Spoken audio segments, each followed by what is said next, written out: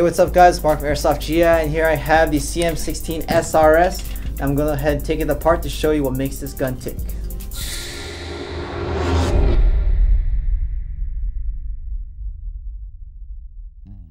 Before taking apart any gun, I have already cleared the gun. I've already taken out the battery. It's important to do that for your safety as well as others.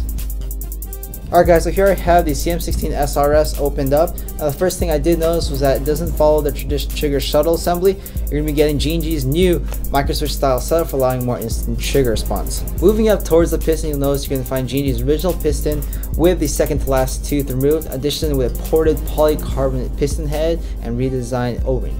Moving forward to the compression components, we do have an aluminum ported cylinder, polycarbonate cylinder head, air nozzle, and tappet plate.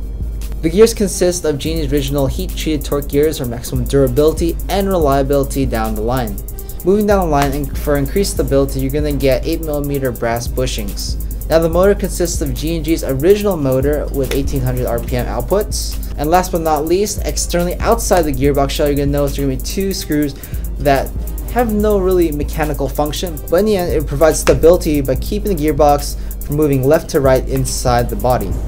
Now last but not least, you're going to get a MOSFET from G&G. This MOSFET allows you to control your different fire modes in addition to protecting your wire contacts and your trigger assembly. Alright guys, so this concludes the breakdown of the CM16 SRS by G&G. Be sure to stay tuned to airsoftgi.com for its initial release, as well as GI TV for more videos. I'm Mark, and I'll catch you guys next time. They've included an enhanced trigger guard as well as G&G's brand new GOS V3 retractable stock.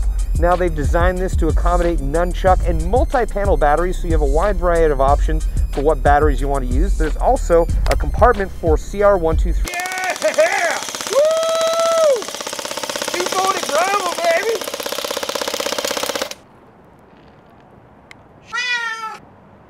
Alright guys, so this concludes the breakdown, the shakedown, the takedown of the CM16 SRS by G&G.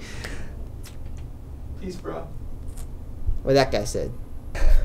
We're done.